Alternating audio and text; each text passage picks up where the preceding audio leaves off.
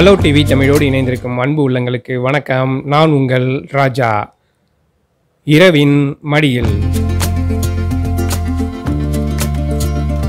இனிய உறக்கத்தின் இதமான துவக்கத்திற்கு இன்று நாம் கேட்க இருப்பது தென்கட்சி கோ சுவாமிநாதன் அவர்கள் வழங்கிய கருத்தான கதைகளும் தகவல்களும். ஒரு அம்மாவுக்கு ரொம்ப கவலை. பையன் திக்கி திக்கி பேசுகிறானா. திக்குவாய்ங்கிறது ஒரு நோய் இல்லை, அது ஒரு குறைபாடு, அவ்வளவுதான். ஆரம்பத்திலேயே மருத்துவர்கள்கிட்ட போனால் அதை குணப்படுத்திக்கலாம். முக்கியமாக 2 வயசுலேருந்து 5 வயசு வரைக்கும் உள்ள குழந்தைகளை இது அதிகமாக பாதிக்குது. இன்னும் சொல்ல போனால் பெண் குழந்தைகளை விட ஆண் குழந்தைகள் தான் அதிகமாக பாதிக்கப்படுறாங்க. சரி, இந்த திக்குவாய் எதனால் ஏற்படுது அப்படின்னா அதுக்கு 3 காரணம் சொல்கிறாங்க. ஒன்று குழந்தைகளின் மனம் தொடர்பானது, இன்னொன்று குழந்தைகள் பேச பழகும் பொழுது பெற்றோர்கள் நடந்து கொள்ளுகிற முறை, 3வது காரணம் என்னன்னா பரம்பரை அல்லது பிறவி குறைபாடு. சில குழந்தை பருவத்தில் ஏற்படுற பயம், பதட்டம், பரபரப்பு, கவலை, சோகம், வேகம், வெக்கம், அதிருப்தி, அவநம்பிக்கை, அன்புக்கு ஏங்கிறது, இதெல்லாம் தான் மனம் தொடர்பான காரணங்கள். 2வதாக சொன்னமே பெற்றோர்கள் நடந்து கொள்ளுகிற முறை, அதுவும் ஒரு முக்கியமான காரணம். வீட்டுக்கு வந்திருக்கிற விருந்தினர்கள் முன்னாடி குழந்தைய அதட்டுறது, பயமுறுத்துறது, அப்புறம் பேச சொல்றது. இதனால் என்ன ஆகும்னா குழந்தை யோசிக்கும், ஏதாவது தப்பாக பேசிவிடுவோமோ அப்படிங்கிற பயத்திலேயே திக்கி திக்கி பேச ஆரம்பிச்சிடும். ஒரு குழந்தை பேச ஆரம்பிக்கும் பொழுது அது இஷ்டப்படி இயல்பாக பேச விடணும். தப்பாக பேசினாலும் பரவாயில்ல, ஆரம்பத்திலேயே அதை திருத்தறதுக்காக முயற்சி பண்ணக்கூடாது. நாம் அது திருத்துறதாக நினச்சிக்கிட்டு அப்படி பேசணும் இப்படி பேசணும்னு வாத்தியார் தோரணையில் வீட்டிலேயே பள்ளிக்கூடம் நடத்த ஆரம்பிச்சிடக்கூடாது. 3வது காரணம் பரம்பரைன்னு சொன்னோம்ல. அது எப்படின்னா, சில குழந்தைகளுக்கு பாரம்பரியத்திலேயே அந்த நாக்கு, உதடு, மேல் அன்னம், இந்த குரல் மடிப்புகள், இதுகளில் பிறவிலேயே சில குறைபாடுகள் இருக்கலாம். இதனால் பேச்சு சரியாக வராமல் அது திக்குவாயாக மாறலாம். மருத்துவ புள்ளி விவரம் என்ன சொல்லுதுன்னா, இந்த உலகத்தில் 100ல் ஒருத்தருக்கு திக்குவாய் இருக்குதான். வரலாற்று புகழ்பெற்ற அரிஸ்டாட்டில், மோசஸ், சார்லஸ் லாம்ப், இது மாதிரி பெரிய அறிஞர்களுக்கு கூட திக்குவாய் இருந்திருக்குது. இந்த சின்ன வயசுலேயே வைத்தியம் பண்ணுனா சுலபமாக இதையெல்லாம் சரி பண்ணிவிடலாமா. 3 விதமான சிகிச்சை உண்டு அதுக்கு. அதாவது ஒன்று சைக்கோ தெரப்பி, அதாவது மனமாற்ற பயிற்சி. இன்னொன்று ஸ்பீச் தெரப்பி, பேச்சு பயிற்சி. 3வது மருந்துகள். மனநல மருத்துவர்கள் திக்குவாய் உள்ள குழந்தைகள்கிட்ட பக்குவமாக பேசி இந்த பயம், பதட்டம் எல்லாத்தையும் போக்குவாங்க. குழந்தையோட அப்பா அம்மா கிட்டையும் பேசி எப்படி குழந்தைகிட்ட பேசணும், பழகணும் அப்படிங்கிறத சொல்லி கொடுப்பாங்க. பேச்சு பயிற்சிங்கிறது குழந்தைய படிக்க சொல்லி எந்த வார்த்தை திக்குதோ அதை சரியாக வாசிக்க வைக்கிறது. மருந்து கொடுத்தும் மனசை பக்குவப்படுத்தலாம். பிறவி கோளாறுகள் இருந்தால் அறுவை சிகிச்சை மூலமாக அதை சரி பண்ணிவிடலாம். எல்லாத்தையும் விட முக்கியமாக பெற்றோர்கள் குழந்தைகள்கிட்ட அன்பாகவும் அரவணைப்பாகவும் நடந்துக்கணும். அவங்கள பயமுறுத்தப்படாது, கவனமாக பேசணும். ஆனால் இந்த காலத்து குழந்தைகள்கிட்ட பெற்றோர்கள் தான் கவனமாக பேச வேண்டியிருக்குது. ஒரு குடும்பத்தில் ஒரு அம்மா தன்னுடைய பிள்ளைகிட்ட சொன்னாங்களாம், இதை பாருப்பா, ஒரு பந்தயம், ஒரு நாள் பூரா உன் 2 கையாலேயும் வாயை பொத்திக்கிட்டு பேசாமல் இருந்தா உனக்கு 100 ரூபாய் பரிசு அப்படின்னு பிள்ளைகிட்ட அம்மா பந்தயம் கட்டினாங்களாம். உடனே அந்த பையன் சொல்கிறான், அட போம்மா, எப்போ பார்த்தாலும் அப்பா ஜெயிக்கிற மாதிரியான பந்தயமே போடுறீங்க அப்படின்னானா.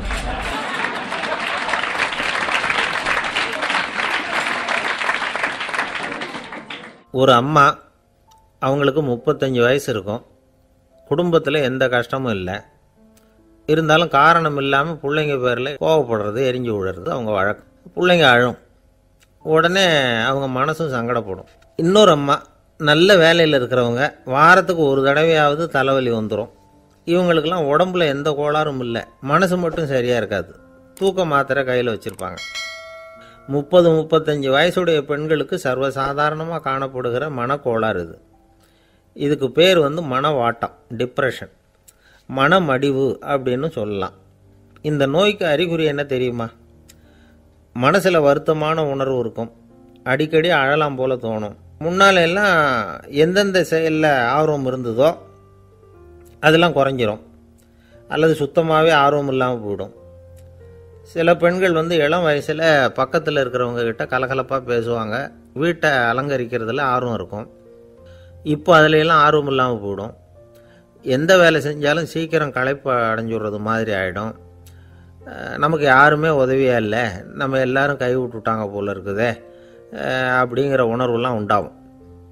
தன்னைத்தானே குறை சொல்லிக்குவாங்க. நாம் தப்பு பண்ணிவிட்டோம் போல இருக்குதே அப்படின்னு தோணும். குற்றம் பண்ணிட்டதா நினச்சி கஷ்டப்படுவாங்க. பசி இருக்காது, தூக்கத்தில் தொந்தரவு இருக்கும். அடிக்கடி செத்து போடலாங்கிற உணர்வு வரும். தற்கொலை பண்ணிக்கலாங்கிற எண்ணம் உண்டாகும். சில பேர் தற்கொலை முயற்சியில் கூட ஈடுபடுவாங்க. சில பேருக்கு பலவிதமான உடல் வலிகள் இருக்கும், பலவீனம் இருக்கும், சீக்கிரமாக களைப்படைஞ்சு போடுவாங்க. இதெல்லாம் மனவாட்ட நோய்க்கான தன்மைகள். இந்த மனவாட்டம், அதாவது டிப்ரெஷனை ரெண்டு வகையாக பிரிக்கலாமா. ஒன்று தானாக உண்டாக்கிக்கிறது, இன்னொன்று எதிர் விளைவை உண்டு பண்ணுகிற அல்லது நரம்பு சம்பந்தப்பட்ட டிப்ரெஷன்.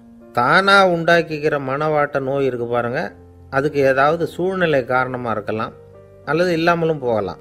மூளையில் டொப்பாமைன் அல்லது செரட்டோனின் இதோட அளவு குறையும் பொழுது இந்த டிப்ரெஷன் உண்டாகுது. இதுக்கு ஓரளவு பிறவி காரணங்கள் கூட இருக்கலாம். குடும்பத்தில் வேறு சிலருக்கும் வரலாம்.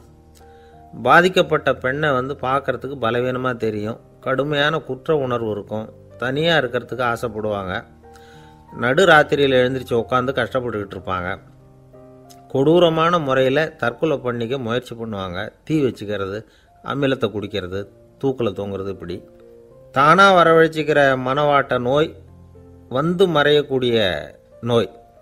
ஒரு தடவை வந்தால் 3லேருந்து 6 மாதம் வரைக்கும் நீடிக்கும். இடைப்பட்ட காலங்களில் நோயாளி இயல்பாக இருப்பார். எதிர் விளைவை உண்டு பண்ணுகிற அல்லது நரம்பு சம்பந்தப்பட்ட மனவாட்ட நோய் எப்படின்னா, கணவன் மனைவி, மாமியார் மருமகள், இப்படிப்பட்ட உறவு முறை பிரச்சனைகள், தோல்விகள், எரிச்சல்கள், ஆஃபீஸு பிரச்சனை, இப்படிப்பட்ட சூழ்நிலையால் உண்டாகிறது. எல்லாத்துக்கும் மருந்து இருக்குது, மார்க்கம் இருக்குது, கவலைப்பட வேண்டியதில்லை, தைரியமாக இருக்கணும். உளவியல் மருத்துவம் இதுக்கு ரொம்ப உபயோகமாக இருக்கும். சில பெண்களை பாருங்கள், அவங்க எதுக்கும் அலட்டிக்கிறது இல்லை. ஒரு அம்மா அப்படி தான் தன்னுடைய கணவனை அழைச்சிக்கிட்டு ஒரு மனநோய் மருத்துவர்கிட்ட வந்தாங்க. டாக்டர், எங்கள் வீட்டுக்காரர் திடீர்னு ஒரு மாதிரி ஆயிட்டார், வித்தியாசமாக நடந்துகிறார். எப்படின்னா, இவர் தன்னையே ஒரு ஒட்டடை குச்சியாக நினச்சிக்கிட்டு இருக்கிறார். அப்படி நினச்சிக்கிட்டு தன்னுடைய தலையாலேயே வீட்டில் உள்ள ஒட்டடையெல்லாம் தொடச்சிக்கிட்டு இருக்கிறார் அப்படின்னாங்க. எவ்வளவு நாளாக அப்படி இருக்குதுன்னு கேட்டார் டாக்டர். 1 வாரமாக அப்படி இருக்குது அப்படின்னாங்க அந்த அம்மா. அப்படின்னா முன்னாடியே ஏன் அழைச்சிட்டு வரல அப்படின்னு கேட்டார் டாக்டர். வீடு பூரா சுத்தமாகட்டுமேனு பார்த்துக்கிட்டு இருந்தேன் டாக்டர் அப்படின்னாங்களாம் அந்த அம்மா.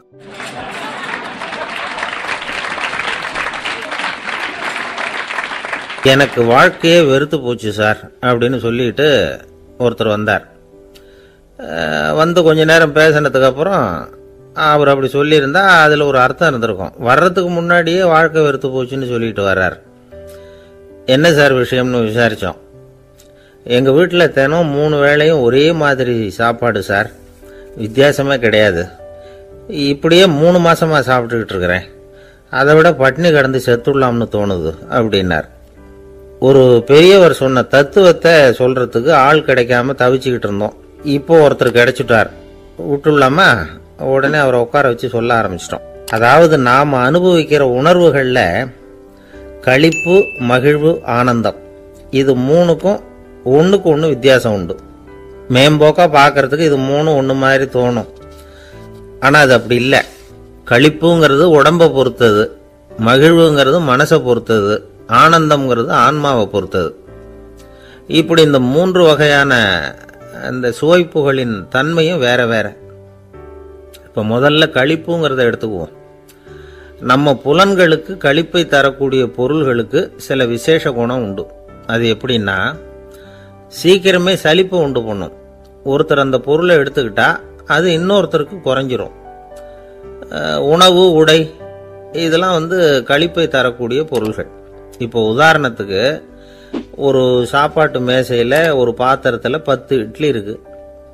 அதில் ஒரு 2 இட்லியை நம்ம தட்டில் எடுத்து வச்சு சாப்பிட்றோம். நாம் சாப்பிட்ட அந்த இட்லி நிச்சயமாக எதிரில் உட்காந்துருக்கிறவருக்கு இல்லை, அவருக்கு உபயோகப்படாது. நாம் சாப்பிட்ட அதே இட்லியை அவரும் சாப்பிட முடியாது, அவர் வேற தான் எடுத்து வச்சுக்கணும். அது மாதிரி நாம் ஒரு சட்டையை எடுத்து போட்டுக்கிறோம், அதே சட்டையை அதே நேரத்தில் இன்னொருத்தர் போட்டுக்க முடியாது. புலன்களுக்கு களிப்பை தரக்கூடிய இது மாதிரி பொருள்கள்லாம் முதல் தடவை நமக்கு கொடுக்குற களிப்பை 2வது தடவையும் கொடுக்காது. மூணாவது தடவை இன்னும் குறையும், கடைசியில் வெறுப்பாக மாறிடும். ஒவ்வொன்றா இட்லியை தொடர்ந்து சாப்பிட்றோம்னு வச்சுக்கோங்க, முதல் இட்லி தரக்கூடிய சுவையை 30வது இட்லி தராது. முதல் தடவை புது சட்டையை போட்டுக்கிறப்ப நமக்கு இருக்கிற களிப்பு அதே சட்டையை 100வது தடவையாக போட்டுக்கிறோம்னு வைங்க, அப்போ இருக்குமா? இருக்காது. இதுதான் களிப்பு. அதாவது சீக்கிரமே சலிப்பை தரக்கூடியது. ஒருத்தர் எடுத்துக்கிட்டால் இன்னொருத்தருக்கு குறைஞ்சி போகக்கூடியது. ஆனால் மகிழ்ச்சிங்கிறது அப்படி இல்லை. ஒருத்தர் அனுபவிக்கிறதுனால இன்னொருத்தருக்கு குறைஞ்சி போகாது. இப்போ காலையில் சூரியன் உதயம் ஆகிறத பார்த்து சந்தோஷப்படுறோம், அதையே இன்னொருத்தரும் பார்த்து சந்தோஷப்படலாம். ஒரு நல்ல சங்கீதத்தை கேட்குறோம், ஒரு அழகான ஓவியத்தை ரசிக்கிறோம், நீங்கள் ரசிக்கிற அதே நேரத்தில் இன்னொருத்தரும் அதை ரசிக்கலாம். அதனால் அது குறைஞ்சி போகிறதில்ல. இது மகிழ்வு. ஆனால் ஒன்று, ஒரே பாடலை திரும்ப திரும்ப கேட்டுக்கிட்டு இருந்தால் கடைசியில் அலுப்பு தட்டும். அதாவது மகிழ்வுங்கிறது எப்படின்னா, மற்றவங்களோட பகிர்ந்து கொள்றதுனால குறையாது. ஆனால் ஒரே பொருள் மீண்டும் மீண்டும் அனுபவிப்பை தர்றப்போ முதல்ல மகிழ்வு அதிகரித்து அதுக்கப்புறம் அது மங்கி மறைஞ்சு போயிடும். இதுதான் அந்த மகிழ்வுங்கிறதுக்கு இலக்கணம்.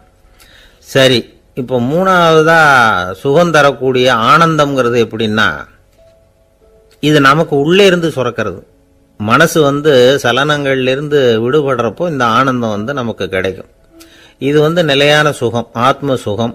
களிப்பிலிருந்து மகிழ்வுக்கும் மகிழ்விலிருந்து ஆனந்தத்துக்கும் செல்றது தான் மனிதன் நடத்த வேண்டிய முக்கியமான பயணம். இவ்வளவு விஷயத்தையும் கேட்டுட்டு இந்த காலத்து பையன் ஒருத்தன் வந்தான். சார், இப்போ நீங்கள் ஒரு சாப்பாட்டு மேசையில் ஒரு 10 இட்லி வைக்கிறீங்க, என்ன உட்கார வைங்க, எதிரில் இன்னொருத்தனை உட்கார வைங்க, நான் களிப்பு மகிழ்வுலாம் தாண்டி நேரடியாக ஆனந்தத்துக்கு பயணம் பண்ணி காட்டுறேன் அப்படின்னா. ஒன்றும் புரியல அவன் சொன்னது. அது எப்படி, என்ன பண்ணுவ நீ அப்படின்னு சொல்லி கேட்டோம் ஆச்சரியமா. 2 இட்லி சாப்பிட்டா தானே சார் களிப்பு, நான் 10 இட்லியும் மொத்தமாக சாப்பிட்ருவேன், அடுத்தவனுக்கு எதுவும் கிடைக்காது, அவனுக்கு கிடைக்காதபடி நாமே சாப்பிட்டுடுறோம்ல, அதுதானே நமக்கு ஆனந்தம் அப்படின்னு அதுக்கு ஒரு விளக்கம் சொல்கிறான்.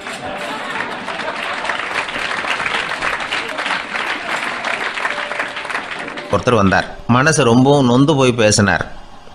இந்த உலகத்தில் மனுஷனாக பிறந்ததை விட மாடாக பிறந்திருக்கலாம் சார் அப்படின்னார்.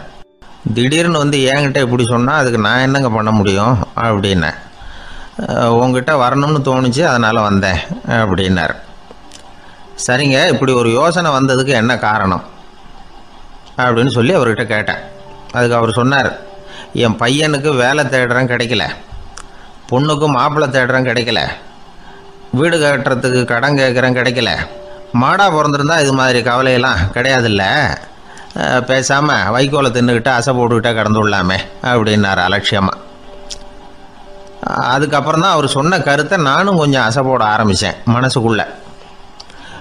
இப்போது இயற்கையை பொறுத்த வரைக்கும் அது நாம் எல்லாரும் மகிழ்ச்சியாக வாழணும் அப்படின்னு தான் விரும்புது.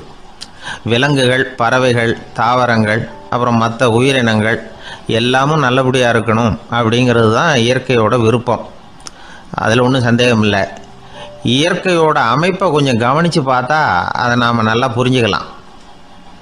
இருந்தாலும் இந்த ஆள் சொன்னதை கேட்ட பிறகு தான் ஒரு முக்கியமான வேறுபாடு புரிஞ்சுது. அதாவது இந்த உலகத்தில் உள்ள முக்கியமான பிரச்சனைகள் 6. அந்த 6 பிரச்சனைகளும் ஆடு மாடுகளுக்கு கிடையாது, மரம் செடி கொடிகளுக்கு கிடையாது. ஆனால் மனுஷன் அந்த 6 பிரச்சனைகளையும் சந்திக்க வேண்டியிருக்கு. சரி, அந்த 6 பிரச்சனைகள் என்னென்ன தெரியுமா? முதல்ல இந்த ஆடு மாடுலாம் நமக்குன்னு சொந்தமாக ஒரு வீடு இல்லையே அப்படின்னு கவலைப்பட்டுக்கிட்டு இருக்கிறதில்ல. ஆனால் மனிதனுக்கு வீடு தேவைப்படுது. இது ஒரு வித்தியாசம். இப்போ 2வது பிரச்சனை என்னென்னா ஆடை பிரச்சனை. ஒரு கோழியோ சேவலோ நாம் போட்டுக்கிறதுக்கு ஒரு சட்டை இல்லையே அப்படின்னு கவலைப்படுறதில்ல. ஆனால் மனுஷனுக்கு அந்த கவலை உண்டு. சரி, இப்போ 3வது என்னன்னு பார்த்தா கல்வி பிரச்சனை. ஒரு பசுமாடு கவலையோடு நின்றுக்கிட்டு இருக்கு அப்படின்னு வச்சுக்குவோம். நீங்கள் அதுக்கிட்ட போய், ஏன் பசுமாடை கவலையோடு நின்றுக்கிட்டு இருக்கிற அப்படின்னு கேட்குறீங்க. என் கண்ணுக்குட்டிக்கு எல்கேஜியில் இடம் கிடைக்கல, டொனேஷன் கொடுக்கறதுக்கு கையில் பணமும் கிடையாது, சிபாரிசுக்கு யாரை பிடிக்கிறதுன்னு தெரியல, இப்படியா சொல்லிகிட்டு இருக்கோம். அதுக்கு அந்த கவலையெல்லாம் கிடையாது. ஆனால் மனிதனுக்கு அந்த கவலை உண்டு. 4வது என்னன்னு பார்த்தீங்கன்னா வேலைவாய்ப்பு பிரச்சனை. வேலை கிடைக்கலையே அப்படின்னு வேப்ப மரம் கவலைப்படுறதில்ல, ஆனால் மனுஷன் கவலைப்படுறான். 5வது என்னன்னு பார்த்தா கல்யாண பிரச்சனை. எருமை மாடு பசு மாடு எல்லாம் பொண்ணுக்கு மாப்பிள்ளை தேடிட்டாலே இது பேப்பரில் மணமகன் தேவை அப்படின்னு விளம்பரமாக கொடுக்குது, அதெல்லாம் கிடையாது. 6வது என்னன்னு பார்த்தீங்கன்னா பணம் சம்பந்தமான பிரச்சனை. ஆடு மாடுலாம் பணத்தை சேமிக்கணும்னோ ஏதாவது நிதி நிறுவனத்தில் முதலீடு பண்ணணும்னோ நினச்சிக்கிட்டு இருக்கிறதில்ல. பணத்தை எப்படி காப்பாற்றுறது அப்படிங்கிற கவலையும் அதுகளுக்கு கிடையாது. குதிரை குளம்போடு பிறகுது, அதனால் அது காடு மேடெல்லாம் கவலை இல்லாமல் தெரியலாம். ஆடு உடம்பில் ரோமத்தோடு பிறகுது, அதனால் அது குளிரை பற்றி கவலைப்பட வேண்டிய அவசியம் இல்லை. ஆனால் மனுஷனை பார்த்திங்கன்னா அவன் தான் ஒன்றும் இல்லாமல் பிறக்கிறான். ஏன் இந்த பாகுபாடு அப்படின்னு கேட்டால் இதை பற்றி கொஞ்சம் சிந்திச்சு பார்க்கணும். அதாவது இந்த சந்தேகத்தை ஒரு பெரியவர்கிட்டையும் கேட்டேன், அவர் சொன்னார் இதுக்கு பதில். அவர் இதே கேள்வியை இயற்கை கிட்ட கேட்டாராம். இயற்கை பதில் சொல்லிச்சான், வேறு யாருக்கும் கொடுக்காத ஒரு வலுவான கருவியை, ஒரு பவர்ஃபுல் வெப்பன் மனுஷனுக்கு கொடுத்துருக்குறேனே, அந்த கருவியை உபயோகப்படுத்தி அந்த 6 பிரச்சனையை மட்டும் இல்லை 6 கோடி பிரச்சனைகள் இருந்தாலும் அதையெல்லாம் சமாளிக்கலாம். அது கருவி என்ன தெரியுமா? அதுதான் 6வது அறிவு. அதை உபயோகப்படுத்தினா காலுக்கு செருப்பு தயார் பண்ணிக்கலாம், குளிருக்கு போர்வை தயார் பண்ணிக்கலாம், என்ன வேணும்னாலும் செய்யலாம் அப்படின்னு இயற்கை பதில் சொல்லிச்சான். அதனால் நாம் செய்ய வேண்டியது என்னென்னா இயற்கையை முதல்ல சரியாக புரிஞ்சுக்கணும். இயற்கையின் படைப்பையே நாம் சரியாக புரிஞ்சுக்கிறது இல்லையே, அதுதான் வேதனை. இந்த கதையை கேளுங்க. இப்போ நகரத்திலேருந்து ஒரு ஆள் கிராமத்துக்கு வந்தான். அங்கே ஒரு சிறுவன் மாடு மேய்ச்சிக்கிட்டு இருந்தான். நகரத்து ஆள் சொன்னான், எவ்வளோ அழகான பசு, அது சரி இதுக்கெல்லாம் ஏன் கொம்பு இல்லைன்னா. இதுக்கு அந்த பையன் பதில் சொன்னான், பசுமாட்டுக்கு கொம்பு இல்லாததுக்கு பல காரணங்கள் உண்டு. கண்ணுக்குட்டியாக இருந்தால் கொம்பு இருக்காது, பசு வளர்ந்து பெருசானதுக்கு அப்புறம் தான் கொம்பு முளைக்கும், இது ஒரு காரணம். சில சமயம் வளர்கிற கொம்பை எடுத்து விடுறது உண்டு, அது ஒரு காரணம். ஆனால் இதுக்கு ஏன் கொம்பு இல்லைன்னு கேட்குறீங்க, அதுக்கு என்ன காரணம்னா இது பசு இல்லை குதிரை அப்படின்னானா.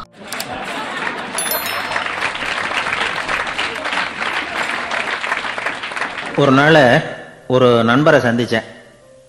உங்கள் வீடு எதுன்னு உங்களுக்கு தெரியுமா சார்ன்னு. அவர் என்னை ஒரு மாதிரியாக பார்த்தார். அப்புறம் சொன்னார், தெரியும் அப்படின்னாரு.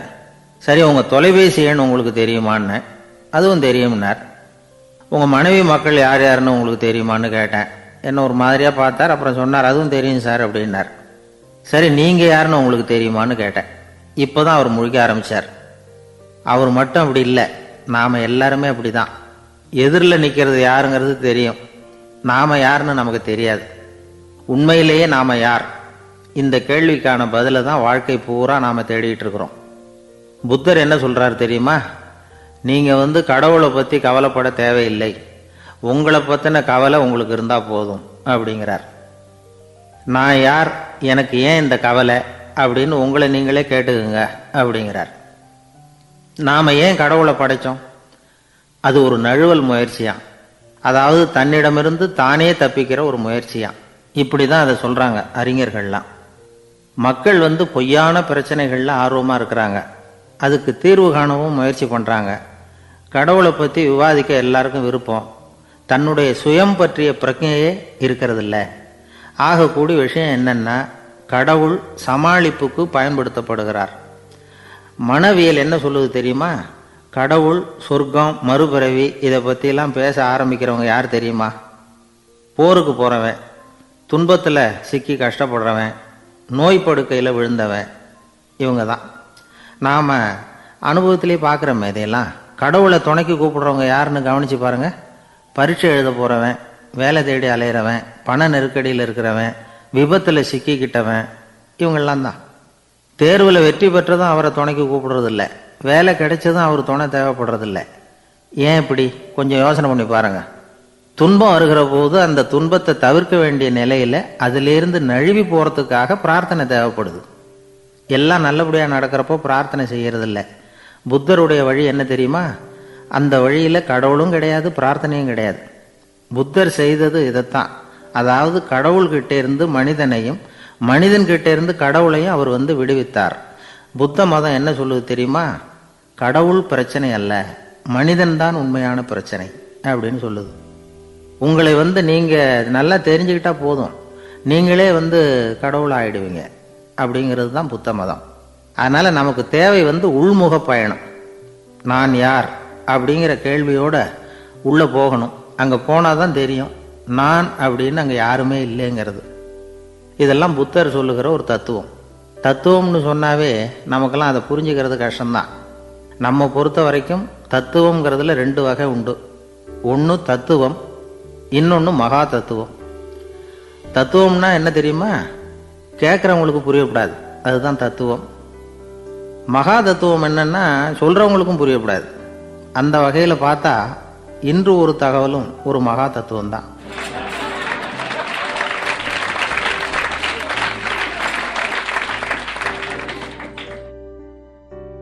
இந்த இளைஞன் சாலை ஓரமா அழுதுகிட்டு உட்காந்துருந்தான். பிச்சை எடுத்து சாப்பிடுற ஒருத்தன் அந்த பக்கமா வந்தான். இவனை பார்த்தான். ஏன் அழுதுகிட்டு உட்காந்துருக்கிற, என்னாச்சு உனக்கு அப்படின்னு கேட்டான். அதுக்கு இவன் சொன்னான், என்கிட்ட ஒண்ணுமே இல்லை, நான் இந்த உலகத்துல இருந்து என்ன பிரயோஜனம், அதனாலதான் அழுதுகிட்டு இருக்கிறேன் அப்படின்னா. உன்கிட்ட மறைஞ்சிருக்கிற புதையல் என் கண்ணுக்கு நல்லா தெரியுது, அது உனக்கு புரியல, அதனாலதான் அழுதுகிட்டு இருக்கிற அப்படின்னா. என்னது புதையல் இருக்குதா, உன் கண்ணுக்கு தெரியுதா அப்படின்னு கேட்டான். ஆமா எனக்கு தெரியுது, அந்த புதையலை நீ விற்கிறதுக்கு தயாரா இருக்கிறியா அப்படின்னு கேட்டான் இவன். இதை கேட்டதும் அந்த இளைஞனுக்கு ரொம்ப ஆச்சரியமா போச்சு. என்னது இப்படி கேட்குறானே அப்படின்னு. என்கிட்ட ஒரு காசு கூட இல்லையே, அப்படி இருக்கிறப்போ புதையல் எங்கேருந்து வந்தது அப்படின்னா. இந்த நேரத்தில் அந்த பிச்சைக்காரன் சிரிச்சான். இப்படிதான் இந்த உலகத்துல எல்லாரும் சொல்லிட்டு இருக்கிறாங்க, என்கிட்ட ஒண்ணுமே இல்லை ஒண்ணுமே இல்லைன்னு சொல்லி. ஆனா அவங்க கிட்ட தான் புதையல் இருக்கு. நீ வேணும்னா என் கூட வா, நம்ம நாட்டு அரசர்கிட்ட போவோம், உங்ககிட்ட இருக்கிற புதையலை அவர் நல்ல விலைக்கு எடுத்துக்குவார் அப்படின்னா. அது எப்படி உனக்கு தெரியும்னா, இதுக்கு முன்னாடியும் இது மாதிரி பல பேரை நான் ராஜா கிட்ட அழைச்சிட்டு போயிருக்கிறேன், அதனாலதான் உன்னை பார்த்தேன், உன்னையும் கூப்பிடுறேன், நீ சரின்னு சொன்னா உன்னை அழைச்சிட்டு போறேன், உங்ககிட்ட இருக்கிற புதையலை அவர் நல்ல விலை கொடுத்து எடுத்துக்குவார் அப்படின்னு சொன்னான். இவன் இப்படி சொல்றது அந்த இளைஞனுக்கு ஒண்ணுமே புரியல. இது என்னது இந்த ஆள் இப்படி சொல்லிட்டு இருக்கிறான், நம்மகிட்ட என்ன இருக்குது, அதுவும் இல்லாம இவனே பிச்சை எடுத்து சாப்பிட்டுக்கிட்டு இருக்கிறான், இவன் போய் நம்மளை ராஜா கிட்ட அழைச்சிட்டு போறதா போறேங்கிறானே என்ன அப்படின்னு சொல்லி அவன் யோசனை பண்ணான். என்ன யோசிக்கிற, உனக்கு பணம் வேணும்னா என்னோட வா அப்படின்னா. இளைஞன் ஒரு முடிவுக்கு வந்தான். சரி, இங்கேயே உட்காந்துக்கிட்டு இருக்கிறத விட அங்கேயாவது போய் பார்ப்போமே, இங்கே அழுதுட்டு உட்காந்து இருக்கிறதுல என்ன பிரயோஜனம், ஏதோ கூப்பிடுறான் போய் பார்த்துட்டு வருவோமே அப்படின்னு சொல்லி அவன் கூட புறப்பட்டான். பிச்சைக்காரன் முன்னாடி போயிட்டே இருக்கிறான், இந்த இளைஞன் பின்னாடி நடந்து போயிட்டு இருக்கான். 2 பேரும் அரண்மனையை நோக்கி போறாங்க. பாதி வழி போயிருப்பாங்க. வழியில அந்த பிச்சைக்காரன் சொன்னான், இதை பாரு, முன்னாடியே சில விஷயங்களை நாம பேசிக்க வேண்டியிருக்கு, சரியா தெளிவா முடிவு எடுத்துக்கிட்டு அதுக்கப்புறம் ராஜா கிட்ட போகணும். ஏன்னா அங்க போய் அது முடியாது இது முடியாதுன்னு நாம நமக்குள்ள சண்டை போட்டுக்கிட்டு இருக்க முடியாது. ராஜாவுக்கு விலையை பத்தி கவலையே இல்லை, எவ்வளவு சொன்னாலும் நமக்கு பணம் கிடைச்சிரும். ஆனா அதுக்கப்புறம் நான் இதை விற்கிறதுக்கு தயாரா இல்லைன்னு சொல்லிடக்கூடாது. அதனால புதையலை விற்கிறதா இல்லையாங்கிறத இங்கேயே தெளிவா முடிவு செஞ்சுக்கணும், இல்லைன்னா ராஜா கிட்ட போய் அங்க போய் குழப்பிட்டு இருக்க முடியாது அப்படின்னு சொன்னான். இளைஞனுக்கு ஒண்ணுமே புரியல. என்ன சொல்ற நீ, என்கிட்டயா புதையலா, எங்க இருக்குது அப்படின்னு சொல்லி குழம்பி போனான். இப்போ அந்த பிச்சைக்காரன் சொன்னான், இத பாரு, இப்போ உதாரணத்துக்கு உன்னுடைய கண்களை எடுத்துக்கோ, அதுக்கு நீ என்ன விலை கேட்டுற போற, நான் அதுக்கு ராஜா கிட்ட இருந்து ஒரு 50,000 ரூபா வாங்கி தர முடியும். உன்னுடைய இருதயத்தை கொடுக்குறியா, 20 லட்சம் ரூபா வாங்கி தரேன். மூளையை கொடுக்குறியா, 30 லட்சம் வாங்கி தரேன். என்ன சொல்ற அப்படின்னு சொல்லி இந்த பிச்சைக்காரன் பேசிக்கிட்டே போறான். இளைஞனுக்கு கோபம் வந்துட்டுது. என்ன உளர்ற, உனக்கு என்ன பைத்தியமா, கண்ணையும் மூளையையும் இருதயத்தையுமா விற்பாங்க, என்ன விலை கொடுத்தாலும் அதையெல்லாம் நான் விற்கிறதுக்கு தயாரா இல்லை, நான் விற்க மாட்டேன், அதை கொடுத்துட்டு நான் என்ன பண்றது, இப்படி நான் மட்டும் இல்லை யாருமே இதை விற்கிறதுக்கு தயாரா இருக்க மாட்டாங்க அப்படின்னு சொன்னான் அந்த இளைஞன். இவன் இப்படி சொன்னதும் அந்த பிச்சைக்காரன் வாய் விட்டு சிரிக்க ஆரம்பிச்சுட்டான். இப்போ பைத்தியமானது நானா நீயா, லட்சக்கணக்கான கோடிக்கணக்கான ரூபாய் பொறுமானம் உள்ள பொருள்களை உங்ககிட்டயே வச்சுக்கிட்டு விற்க முடியாதுன்னு சொல்ற நீ தான் ஏழை, என்கிட்ட ஒண்ணுமே இல்லைன்னு மரத்தடியில் உட்காந்து அழுதுட்டு இருக்கிறியே அப்படின்னு சொன்னான். இன்னைக்கு பாத்தீங்கன்னா பல பேர் தன்கிட்ட புதைஞ்சிருக்கிற ஆற்றலை புரிஞ்சுக்க முடியாம அவதிப்பட்டு இருக்கிறாங்க. நம்ம கிட்ட என்ன இருக்குங்கிறது அவங்களுக்கு தெரியறது இல்லை. அதனாலதான் என்கிட்ட ஒண்ணுமே இல்லைன்னு சொல்லி அழுதுகிட்டு இருக்கிறாங்க. இதை விளங்க வைக்கிறதுக்கு பெரியவங்க சொல்ற கதை இது. நம்ம கிட்ட இருக்கிற புதையலை நாம தான் தோண்டி எடுக்கணும். உண்மையான புதையல்ங்கிறது உள்ளே இருக்கு. ஆனா அதை வெளியில தேடுற ஆசாமிகள் தான் அதிகம். சராசரி மனித இயல்பு அப்படி. நம்ம கிட்ட விலை மதிக்க முடியாத பகுத்தறிவு இருக்கு. அதை வச்சுக்கிட்டு வாழ்க்கையில முன்னேறதுக்கு முயற்சி பண்ணணும். என்கிட்ட ஒண்ணுமே இல்லைன்னு நினைச்சு ஓரமா உட்காந்துடக்கூடாது. முயற்சி செஞ்சா முடியாத காரியம் எதுவுமே இல்லை. ஒரு ரயில்வே ஸ்டேஷன் பக்கம் வெளியில ஒரு டாக்ஸி நின்றுட்டு இருந்தது. அந்த பக்கமா வந்த ஒருத்தர் டாக்ஸி டிரைவரை பார்த்து சொன்னார், ஐயா உங்க வண்டியில பின் சீட்ல ஒரு மணி பர்ஸ் கிடக்கு, யாரோ மறந்து விட்டுட்டு போயிருக்கிறாங்க அப்படின்னாரு. இல்ல இல்ல அது காலி பர்ஸ் தான், நான் தான் அதை அங்க போட்டு வச்சிருக்கிறேன்னாரு டிரைவர். ஏன்னு கேட்டார் அவரு. இதுக்கு டிரைவர் சொன்னாரு, அதை பாக்குற யாராவது அதை எடுத்துக்கலாம்ங்கிற ஆசையிலையாவது சவாரிக்கு வருவாங்க, அதுக்காக தான் போட்டு வச்சிருக்கிறேன் அப்படின்னாரு.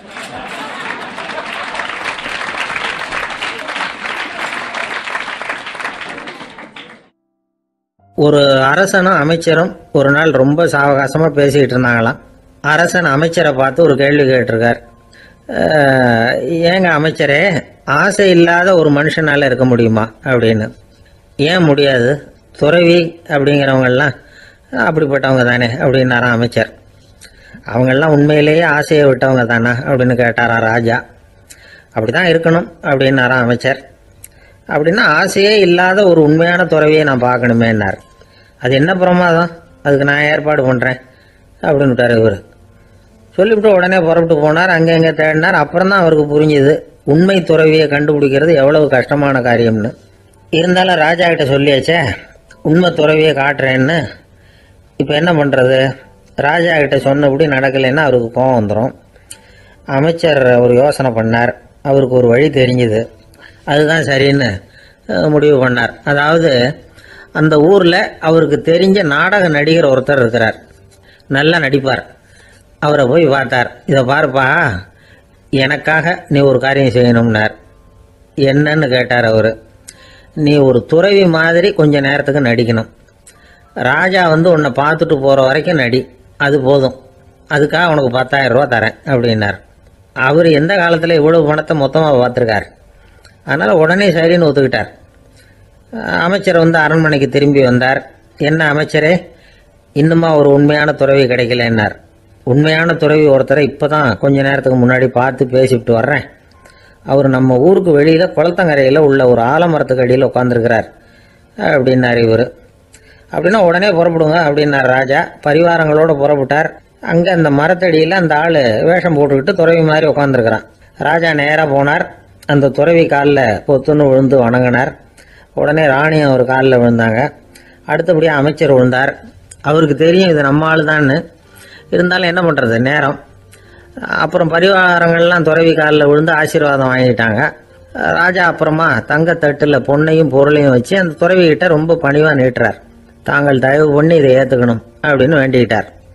அந்த துறவி பற்று இல்லாமல் அதை பார்த்தார். எல்லாத்தையும் திறந்துட்ட எனக்கு இதெல்லாம் எதுக்காக அப்படின்னு சொல்லி அதை மறுத்துட்டாராம். ஆஹா, உண்மையான துறவியை பார்த்துட்டோம் அப்படிங்கிற ஆனந்தம் அரசருக்கு. ரொம்ப நிம்மதியாக திருப்தியாக திரும்பி வந்தார் அரண்மனைக்கு. அதுக்கப்புறம் அமைச்சர் யாருக்கும் தெரியாமல் அந்த துறவிகிட்ட ஓடினார். சொன்ன பிரகாரம் பணத்தை நீட்டினார். இந்தப்பா, நான் உங்ககிட்ட சொன்னபடி 10,000 ரூபா பணம் எடுத்துக்கோ அப்படின்னார். அந்த ஆள் ராஜா கிட்ட சொன்னது மாதிரியே எல்லாத்தையும் திறந்துவிட்ட எனக்கு இதெல்லாம் எதுக்காக வேணாம் அப்படின்னு விட்டாரான். நடித்த வரைக்கும் போதும்ப்பா, இனிமேல் இந்த நாடக வசனம்லாம் வேணாம், வேஷத்தை கலைச்சிரு, பணத்தை வாங்கிக்கோன்னார். இல்லைங்க, இது வேஷம் இல்லை, இது வசனமும் இல்லை, இது உண்மை. கொஞ்ச நேரம் துறவி மாதிரி நடித்ததுக்கே இந்த தேசத்து ராஜா, ராணி, அமைச்சர், பரிவாரங்கள் எல்லாம் என் காலில் விழுந்து வணங்குறாங்க. அப்படின்னா உண்மையான துறவியாக இருக்கிறது எவ்வளவு பெருமையான விஷயம். நான் உண்மையான துறவியாக ஆக போகிறேன், அப்படி முடிவும் பண்ணிட்டேன் அப்படின்னார் அந்த நடிகர். வேஷம் கூட எப்படிப்பட்ட விளைவுகளை உண்டு பண்ணுது பார்த்தீங்களா. நம்மால் ஒருத்தன் ரொம்ப வசதியாக தான் இருந்தான். ஒரு நாள் அவன் சொத்து பூரா திருட்டு போட்டுது. அதுக்கப்புறம் இவன் துறவி மாதிரி ஆயிட்டான். ஊர் ஊராக சுற்றினான். ஒரு குருநாதரை தேடி கண்டுபிடிச்சான். அவர்கிட்ட சீடனாக சேர்ந்துக்கிட்டான். அவனை பார்த்து ஒருத்தர் கேட்டார், நீ உண்மையான சீடன் தானான்னு. இல்லைங்க, சீடன் மாதிரி நடிச்சுக்கிட்டு இருக்கிறேன் அப்படின்னா. அது குரு துரோகம் இல்லையா அப்படின்னு கேட்டார் அவர். இல்லைங்க, நான் பண்ணது குரு துரோகம் இல்லை, என் குரு பண்ணது தான் துரோகம். என்னுடைய பணத்தை கொள்ளையடித்தது இவர் தான். அதை எங்கே வச்சிருக்காருன்னு கண்டுபிடிக்கிறதுக்காக தான் இவர்கிட்ட வந்து சீடை நான் சேர்ந்துருக்கிறேன் அப்படின்னானா.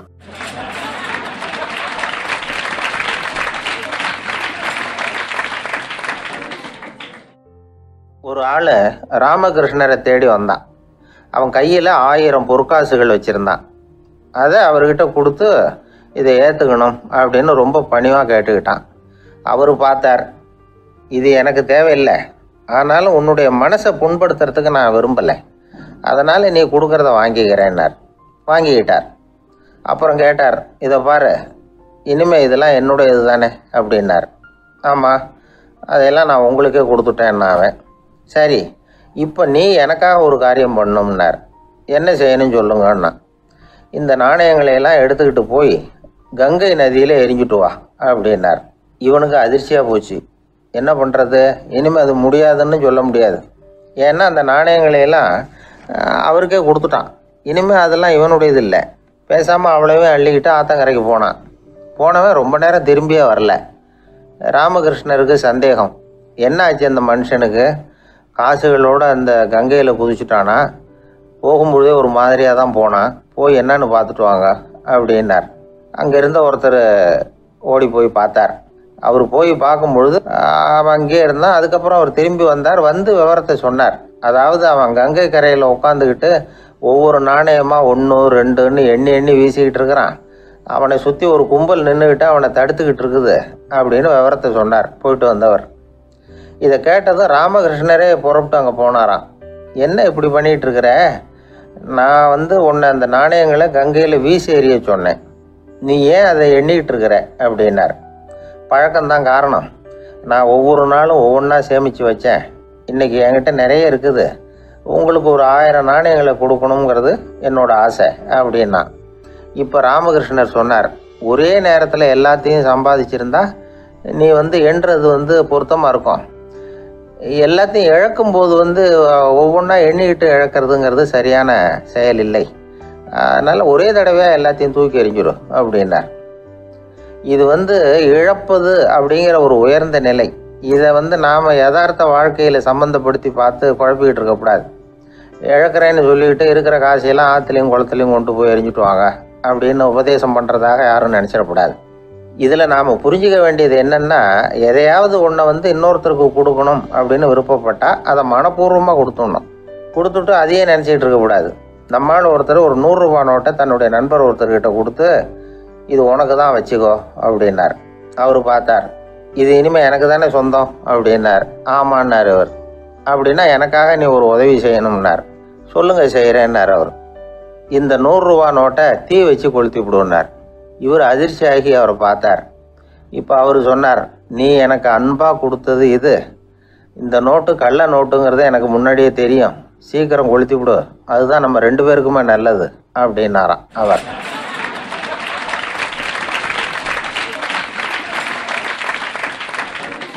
ஒரு நீதிமன்றம், அங்கே ஒரு கொலை வழக்கு சம்பந்தமாக விசாரணை நடந்துக்கிட்டு இருக்குது. அந்த வழக்கறிஞர் ரொம்ப தீவிரமாக வாதாடிக்கிட்டு இருக்கிறார். தன்னுடைய கட்சிக்காரர் நிரபராதிங்கிறது அவருக்கு நல்லா தெரியும். அதனால தான் அவர் சார்பாக வாதாடுறதுக்கே ஒத்துக்கிட்டார். அப்படி அவர் மும்முரமாக வாதாடிக்கிட்டு இருக்கிற சமயத்தில் அவசரமாக தந்தி ஒன்று சேர்ந்தது. அதை வாங்கி படித்து பார்த்தார். அதுக்கப்புறம் அதை மடித்து தன்னுடைய கோட்டு பையில் வச்சுக்கிட்டு தொடர்ந்து வாதாட ஆரம்பிச்சிட்டார். பேசி முடித்தார். அதுக்கப்புறம் அங்கே கோர்ட்டில் இருந்த சக வக்கீல்கள் அவர்கிட்ட வந்தாங்க. தந்தி ஒன்று வந்ததே, என்ன விஷயம் அப்படின்னு விசாரித்தாங்களாம். அப்போ அவர் சொல்லியிருக்கிறார், ஊரில் சிகிச்சைக்காக போயிருந்த என்னுடைய மனைவி இறந்து போனதாக தந்தி வந்திருக்குது அப்படின்னாராம். மற்ற வக்கீல்களுக்கு அதிர்ச்சி. என்னங்க இது, மனைவி இறந்ததை விட கேஸு முக்கியமாக உங்களுக்கு அப்படின்னு கேட்டிருக்கிறாங்க. இறந்து போன என் மனைவி மறுபடியும் திரும்பி வர போகிறதில்ல, ஆனால் என்னுடைய கட்சிக்காரர் ஒரு கொலை வழக்கில் மாட்டிக்கிட்டார், அவரும் நிரபராதி, அவர் உசுரை நான் காப்பாற்ற வேணாமா, இதுதான் என்னுடைய கடமை அப்படின்னாராம். இப்படி இவர் சொன்னதும் எல்லாரும் அப்படியே திகைச்சு போய் நின்றுட்டாங்களாம். சரி, கடமைக்கு முக்கியத்துவம் கொடுத்த அந்த வழக்கறிஞர் யார் தெரியுமா? அவர் தான் இரும்பு மனிதர் சர்தார் வல்லபாய் பட்டேல். குஜராத் மாநிலத்தில் 1875 அக்டோபர் 31 அன்றைக்கு ஜாவேரி பாய் அப்படிங்கிறவருக்கு 4வது பிள்ளையா அவர் பிறந்தாராம். இந்த ஜாவேரி பாய் யார் தெரியுமா? ஜான்சி ராணி லட்சுமி பாய் போர் படையில் ஒரு வீரராக பணிபுரிஞ்சவர். இளம் வயசில் வல்லபாய் படையில் ரொம்ப சிரமப்பட்டு படிச்சிருக்கார். விடாமுயற்சி வெற்றியை கொடுத்தது. கல்லூரியிலையும் காலடி வச்சார். அதுக்கப்புறம் வக்கீல் பட்டத்தையும் வாங்கினார். பிரிட்டிஷ் ஆட்சி நடந்துக்கிட்டு இருந்த சமயம் குஜராத்தை சேர்ந்த பர்டோலி தாலுகாவில் விவசாயிகள் மேலே அரசாங்கம் திடீர்னு நில வரியை வசதி விட்டு தான். ஏழை விவசாயிகள் ரொம்ப கஷ்டப்பட்டுருக்காங்க. அரசாங்கம் வரி செலுத்தாத விவசாயிகளின் நிலங்களை எல்லாம் ஜப்தி செஞ்சுதான். அரசாங்கத்தை எதிர்க்கிறவங்களெல்லாம் கைது பண்ணி சிறையில் அடைச்சுட்டாங்களாம். சில பேர் வீடு வாசல் ஆடு மாட்டையெல்லாம் விற்று கூட வரி கட்ட வேண்டிய நிலைமைக்கு ஆளாயிட்டாங்க. வழக்கறிஞர் வல்லபாய் படேல் நில வரியை உடனே ரத்து பண்ணணும் அப்படின்னு பம்பாய் கவர்னருக்கு ஒரு கடிதம் எழுதினார். எந்த பலனும் இல்லை. உடனே எல்லா விவசாயிகளையும் அணி திரட்டினார். அதுக்கு தானே தலைமை தாங்கினார். சத்தியாகிரகம் நடத்தினார். அந்த பகுதியில் எந்த வேலையும் நடக்கலை. வேறு வழி இல்லை. ஆட்சியாளர்கள் உடனே வரியை ரத்து பண்ணாங்க. சிறையில் இருந்தவங்களெல்லாம் வெளில விட்டாங்க. 1928 ஆகஸ்ட் 6 சர்க்காருக்கும் விவசாயிகளுக்கும் இடையில் ஒரு உடன்பாடு ஏற்பட்டது. அதுக்கப்புறம் தான் நிலைமை சரியாக போச்சான். வல்லபாய் படேலின் பொது சேவையை பாராட்டின பொதுமக்கள் அவருக்கு சர்தார் அப்படிங்கிற பட்டத்தை கொடுத்தாங்களாம். சர்தார்னா தலைவர் அல்லது தளபதின்னு அர்த்தம். இரும்பு மனிதர்னு இவருக்கு பேர். இருந்தாலும் நகைச்சுவை உணர்வும் இவருக்கு நிறைய உண்டு. ஒரு தடவை ஒரு பத்திரிகை நிருபர் வந்திருக்கார். சர்தார் பட்டேல்கிட்ட அவருக்கு பிடிச்ச பண்பாடு கலாச்சாரம் எது அப்படின்னு கேட்கணும்னு ஆசை. அதனால் அவரை பார்த்து கேட்டாராம், ஏங்க உங்களுக்கு பிடிச்ச கல்ச்சர் எது அப்படின்னு கேட்டிருக்கார். இதுக்கு சர்தார் பட்டேல் சொன்ன பதில் என்ன தெரியுமா? எனக்கு பிடிச்ச கல்ச்சர் அக்ரிகல்ச்சர் அப்படின்னாராம்.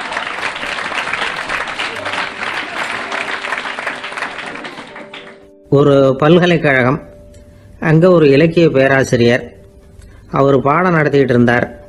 ராபர்ட் ப்ரௌனிங் எழுதிய கவிதைகளை பற்றி சொல்லிகிட்டு இருக்கிறார்.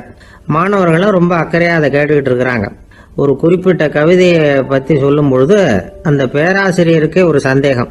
அதாவது அந்த கவிதையின் சரியான அர்த்தம் என்னங்கிறதுல சந்தேகம். பேராசிரியர் யோசனை பண்ணார். அந்த கவிதையை முழுசாக புரிஞ்சிக்க முடியல.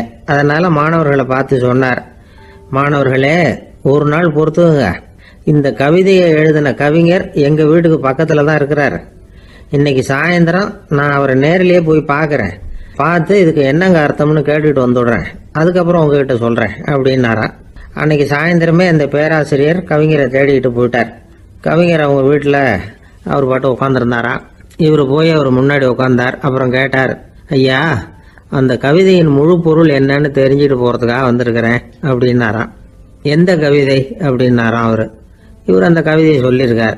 கவிஞர் கொஞ்சம் யோசனை பண்ணிவிட்டு அப்புறம் சொன்னாராம், பேராசிரியரே நீங்கள் கொஞ்சம் தாமதமாக வந்துட்டீங்கன்னாராம். இவருக்கு ஒன்றும் புரியல. நீங்கள் என்ன சொல்கிறீங்க? நான் தாமதமாக வந்துட்டேன்னா? நீங்கள் தான் உயிரோடு இருக்கிறீங்களே, அப்படி இருக்கும்பொழுது நான் தாமதமாக வந்துட்டேன்னா அது எப்படி அப்படின்னு இவர் குழம்பி இருக்கிறார். இப்போ கவிஞர் சொன்னாராம், ஐயா நான் உயிரோடு இருக்கிறேன்னா இல்லையாங்கிறது முக்கியம் இல்லை.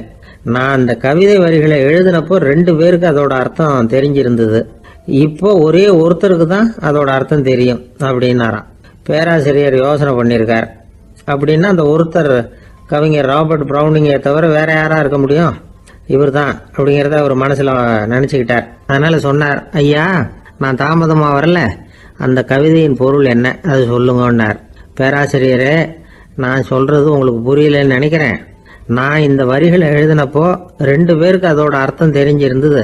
அந்த 2 பேர் யாருன்னா, ஒருத்தர் ராபர்ட் ப்ரௌனிங், அதாவது நான், இன்னொருத்தர் கடவுள். இப்போ அது கடவுளுக்கு மட்டும்தான் தெரியும். நானே இதை பற்றி பல தடவை யோசனை பண்ணி பார்த்தேன். இது ரொம்ப அழகானது, ஆனாலும் ரொம்ப வழுக்கலானது. அதை பிடிச்சிட்டோம்னு நினச்சிக்கிட்டு இருக்கும் பொழுதே காற்று மாதிரி அது உங்ககிட்ட இருந்து ஓடி போயிடுது. எனக்கு ரொம்ப வருத்தமாக தான் இருக்குது. நிச்சயமாக நான் தான் இந்த வரிகளை எழுதியிருக்கிறேன். அதில் அர்த்தம் இருக்குங்கிறது எனக்கு தெரியும். அதை நான் உணர்றேன். ஆனால் நீங்கள் என்னை மன்னிக்கணும். எனக்கே கூட அதை என்னால் விளக்க முடியல. அப்படி இருக்கும் பொழுது உங்களுக்கு எப்படி அதை நான் விளக்க முடியும் அப்படின்னாரா அந்த கவிஞர். அனுபவிக்கப்படக்கூடிய எல்லாமே விளக்கப்படக்கூடிய ஒன்றல்ல, விளக்கப்படும் எல்லாமே அனுபவிக்கப்படக்கூடிய ஒன்றல்ல அப்படிங்கிறது ஞானிகளுடைய கருத்து. அதுக்காக தான் அந்த சம்பவம். வாழ்க்கையில் நீங்கள் தொடர்ந்து ஆய்வு செய்து கொண்டே இருக்கக்கூடிய விளக்கங்களை ஒருபோதும் அடைய முடியாத பரிமாணங்கள் இருக்கிறதுனால தான் அது அலுப்பு தட்டாமல் இருக்குது. உங்களால் நிறைய அனுபவிக்க முடியும். இருந்தாலும் நீங்கள் அனுபவித்து அறிந்த விஷயங்கள் கூட வார்த்தைகளால் விளக்கப்பட முடிவதில்லை அப்படிங்கிறது பெரிய ஒரு சிந்தனை. இதெல்லாம் ஒரு பக்கம் இருக்கட்டும். நமக்கு தெரிஞ்ச பேராசிரியர் ஒருத்தர் 1 மணி நேரம் ரொம்ப விவரமாக வகுப்பு எடுத்தார். கடைசியாக சொன்னார், மாணவர்களே, ரொம்பவும் எளிமையாக விளக்கமாக எல்லா விவரமும் சொல்லியிருக்கிறேன். அதனால் இதில் உங்களுக்கு சந்தேகம் வர்றதுக்கு வாய்ப்பே இல்லை. இருந்தாலும் கேட்க வேண்டிய கடமை கேட்குறேன். இது வரைக்கும் நடத்தினதில் யாருக்காவது ஏதாவது சந்தேகம் உண்டா அப்படின்னு கேட்டாராம். எனக்கு ஒரே ஒரு சந்தேகம்தான் சார் அப்படின்னு எழுந்திரிச்சு நிற்கிறான் ஒருத்தன். என்னன்னு கேட்டாராம். இது வரைக்கும் நீங்கள் என்ன பாடம் சார் நடத்துனீங்க அப்படின்னானா அவன்.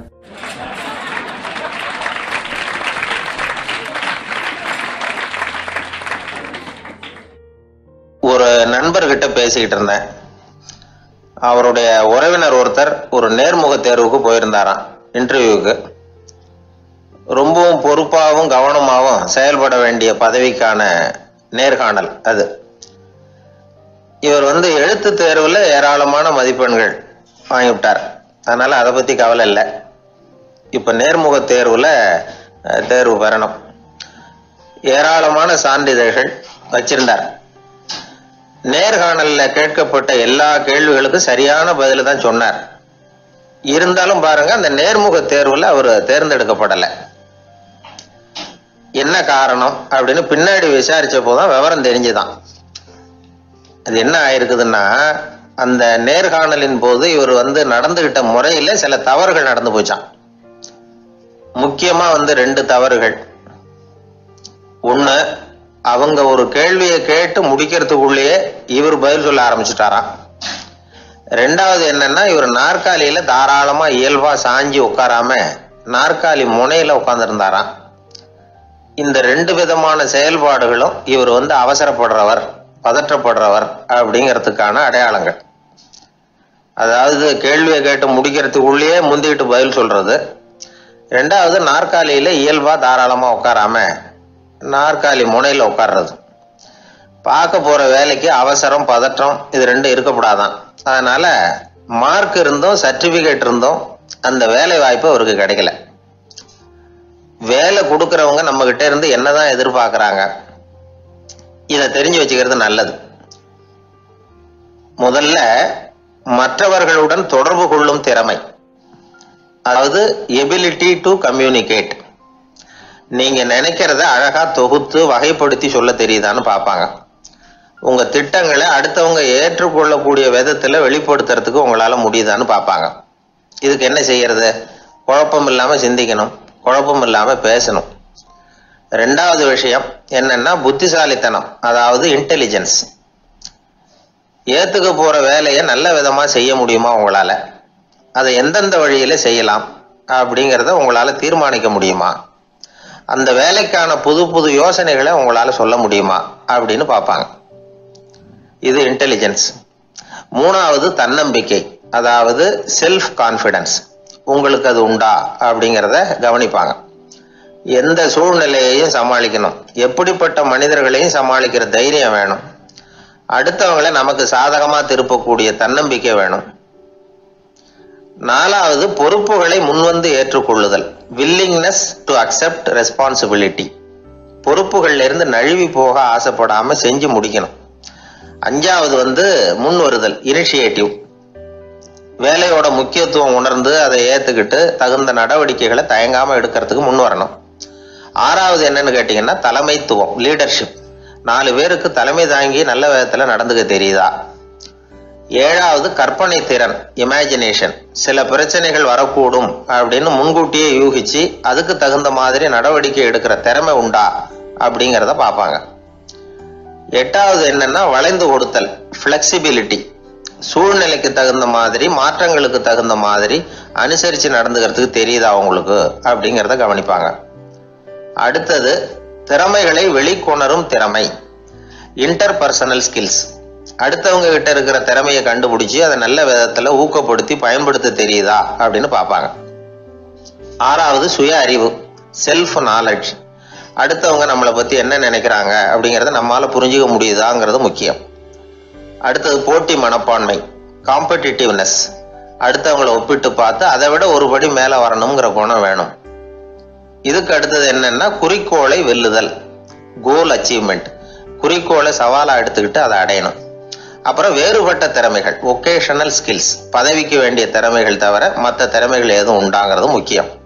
நமக்கு வேலை கொடுக்கணும்னு நினைக்கிறவங்க நம்ம கிட்ட இருந்து இவ்வளவும் எதிர்பார்ப்பாங்க. அதுக்கு தகுந்த மாதிரி நம்மளை நாமே தயார்படுத்திக்கணும். எனக்கு வேண்டப்பட்ட ஒருத்தர் ஒரு இன்டர்வியூக்கு போயிட்டு வந்தார். நேர்காணலுக்கு எப்படி இருந்தது இன்டர்வியூன்னு விசாரித்தேன். நான் போனேன். அவர் கேட்ட எல்லா கேள்விக்கும் அவர் எதிர்பார்த்தது மாதிரியே எல்லா பதிலையும் சொன்னேன். கடைசியாக நான் எதிர்பார்க்காத ஒரு தகவலை அவர் சொன்னார் அப்படின்னார். என்னன்னு கேட்டேன். அவரும் என்ன மாதிரியே இன்டர்வியூக்கு வந்தவர் தானா, சும்மா என்ன கேள்வி கேட்டுக்கிட்டு உட்காந்துருந்தாராம் அப்படின்னார். அதனால ஒரு நேர்காணலுக்கு போறதுக்கு முன்னாடி என்ன எதிர்பார்க்கறாங்க அப்படிங்கறத தெரிஞ்சுக்கிட்டு போனா வெற்றி நிச்சயம்.